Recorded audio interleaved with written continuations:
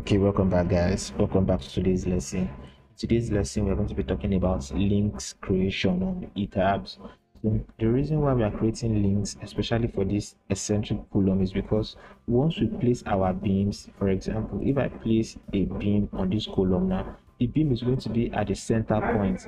But what we want is to move our beam to this end to make it eccentric. So we need a link to link this beam to this column. So that's what we are going to be doing. So we'll be adding links. So we'll go to assign. So once you select assign, you see the link here. So there's what we call link properties. So automatically ETABS has created a link, so we can just modify that. So modify this link. The name is link 1, or you can create a new one, whichever one you want. So I'll just modify this new link, and I'm going to fix all directions. So modify and fix all. So everything is fixed already. So we have that. You can change the name you want and click OK.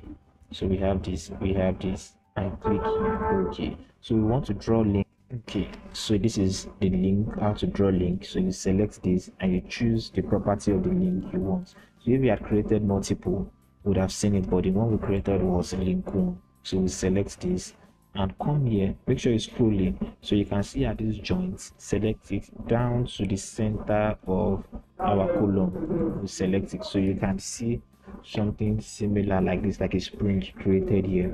Okay, so if you check the next floor, it's not going to be created because it doesn't work with similar stories. What will work with similar stories? The columns, the beams, and the slab works with similar stories.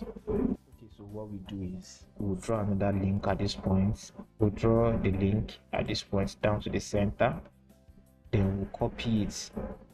Okay, so select this link, select, then replicate to stories. So currently we're on the second floor, so I'll replicate it down to most likely the roof or the ninth floor and click OK.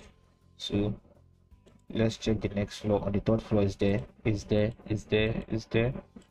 So I think we are good to go. So the next one also, we are going to do something similar to that on this. So I'll go to the plan, first floor, click OK.